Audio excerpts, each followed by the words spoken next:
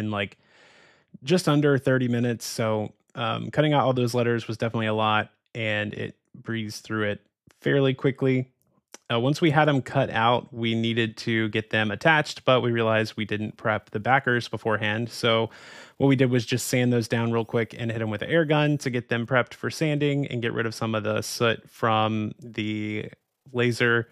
It's probably the easiest way. So I just hit it with a hand sander. I didn't feel like breaking out the orbital and going outside and all that. So hit it with a hand sander, hit it with a little air gun, and then we had it prepped for sanding for staining. For the stain, we ended up using Varathane, and we used the early American color.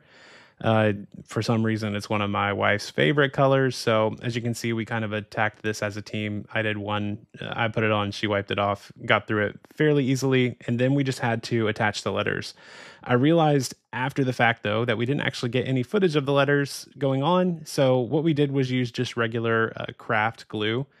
I think we used, what's the brand? Art Glitter, or maybe it was the other one, but I'm pretty sure it was Art Glitter glue. We use it all the time, and then got them done. So I do have some footage of them being done though. And as you can see, even these big signs look kind of small on our walls. So our store is just over 3,000 square feet. We've been consistently adding to the store since we opened in June.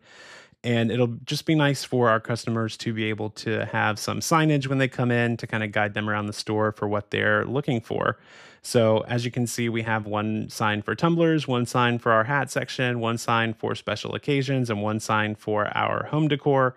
And we think it's going to do a lot to really help our customers find their way around the store, and just brings a nice little pop of color there. So thanks again for watching, guys. If you have any questions about how we did this, or XCS tips, or tips with any of the lasers or equipment that we have, feel free to join our Facebook group, and also feel free to leave a comment on the video for what you'd like to see